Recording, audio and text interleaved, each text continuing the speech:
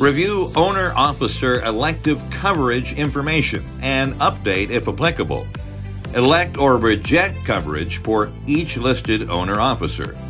If coverage is currently in place for an owner-officer, the coverage effective date will display, and elect coverage will default to yes to renew the coverage. If coverage is not currently in place for an owner-officer, the coverage effective date will be blank, and reject coverage will default to yes. To modify coverage selection for an owner-officer, select the Modify button. Enter description of work performed for each owner-officer for the elected coverage.